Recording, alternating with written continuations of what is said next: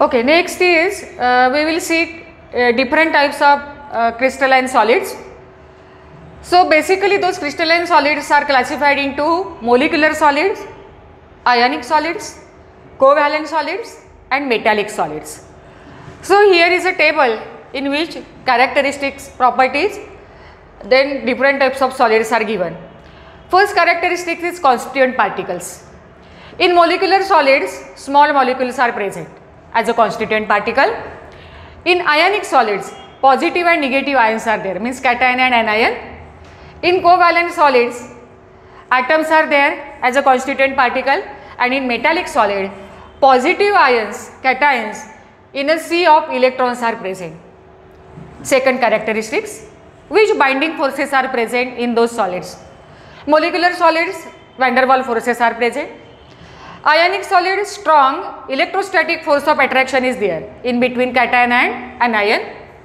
In covalent solid, covalent bond forces are present, and in metallic solid, metallic bonds are present, and those metallic bonds are stronger than ionic and covalent bonds. Third characteristic is properties. Molecular solids are soft, low melting point, volatile, good insulator and low heat of fusion. Ionic solids are hard and brittle, high melting point, poor conductor of heat and electricity, but their solution is a good conductor of heat and electricity. Only solids are poor conductor of heat and electricity, high heat of fusion.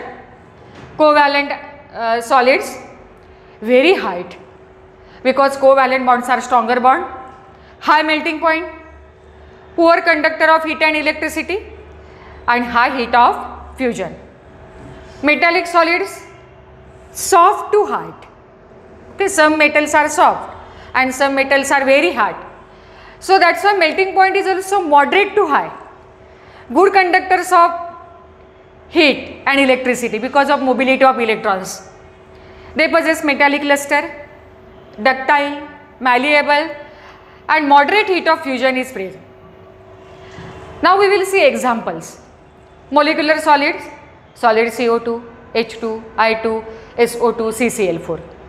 Ionic solids, salts like NaCl, potassium nitrate, lithium fluoride, etc.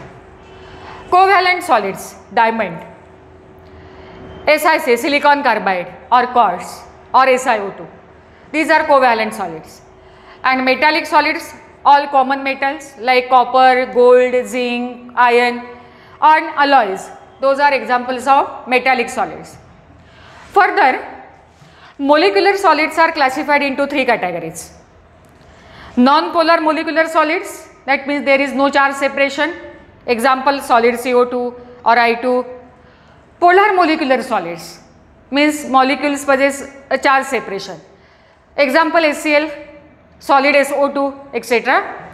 And third class is hydrogen bonded molecular solids, and example is solid ice. So this is what about classification of crystalline solids.